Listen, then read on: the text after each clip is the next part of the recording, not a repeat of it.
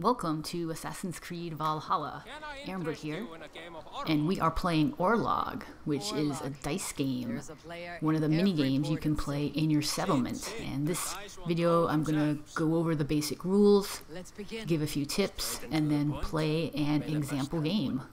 And if you're wondering how long the games take, it really depends, because you just keep playing rounds until someone wins. And each round is composed of 3 phases. Number 1 is the roll phase, where players roll their dice. The die faces have various effects like attack, defense, or gain god tokens. Then the second phase is the god favor phase, where you can use your god tokens to make an offering, which is basically use special abilities. And then the final phase is where the computer resolves who wins. So let's see how it works. So you can roll, you get six dice and you roll them, and you can pick which ones you want to keep and which ones you want to re-roll. So on the 6 faces of the die, there's 2 that deal damage, 1 that deals axe damage, and 1 that deals arrow damage. There's 2 that block, 1 blocks the axe and 1 blocks the arrow, and the last 2 deal with the god tokens. The claw will steal a god token from the opponent and give it to you, and there's always one face on the die that'll have a red border. There'll be some symbol inside it, but as long as it has that red border, when you play it, you will gain 1 god token in addition to whatever effect that face has. And the god tokens are then used to invoke god favors. Oh, and the god tokens are those gold squares that'll be stacked to the upper right of your bowl when you get them. So my opponent went first and has already played 4 of his 6 dice, and you can see he played 4 that have that red border around the face. And so that is generally the strategy that I'm using as well. If I get a dice with the red border, but I didn't get any in this hand, in this roll, I didn't get any. But if I do get the face with the red border, it's generally a good idea to play it, because you get double impact or double effect, because you get the effect of whatever symbol is on the face, plus the red border means you're going to get a god token that you can then use to purchase god favors, which are special abilities. For example, one of the god favors is Thor Strike, which will deal 2 damage to your opponent, and it costs you 4 god tokens. But if you wait and save up 8 god tokens, then Thor Strike is going to do 5 damage. So that's a choice you'll need to make in the strategy if you're going to spend the god tokens to do Thor Strike immediately when you collect 4, or if you're going to wait to collect 8 more, so you're going to get more bang for your buck when you deal damage. And how you play the god tokens is you hover over that little medallion on the table to the right of my bowl. That Thor medallion to the right of my bowl will allow me to spend my god tokens. Right now I only have 2, but as you can see, I played 2 dice that have the red border. So I'm going to get 2 more from that, and also an additional 1 more from my hand. So I have 2 god tokens currently, but I'm going to acquire 3 more when this hand resolves, and so I will be able to purchase a god favor. Oh, and I got another red border, so I'm going to get another god token. So I'm going to cast Thor's Strike. It's going to cost me 4 tokens and deal 2 damage to my opponent. And as you can see, my opponent and I are pretty evenly matched right now. This is a pretty even game. He has 1 more health than me, but then I just cast Thor's Strike and destroy 2 of his rocks to retake the lead. Let's see if I can keep my advantage for the rest of the game. I will let you watch. Enjoy.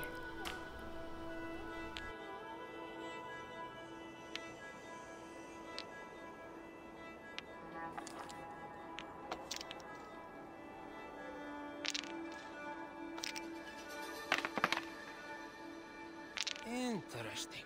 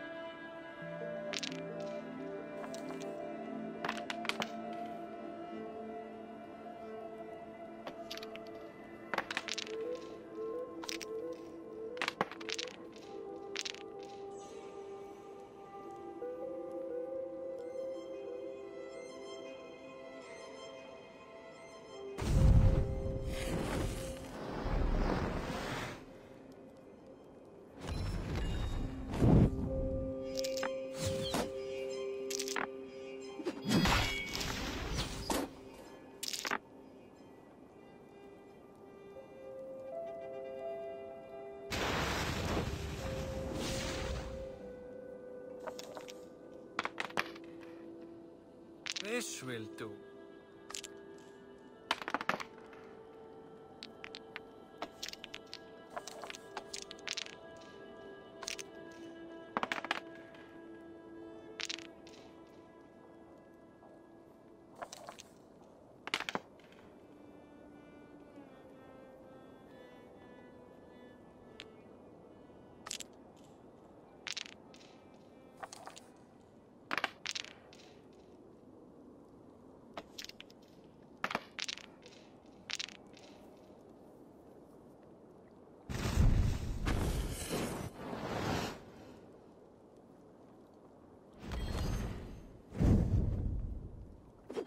Cornered you now.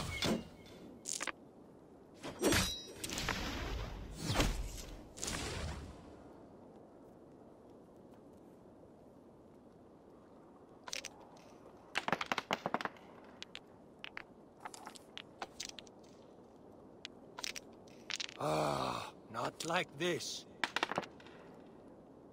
Interesting.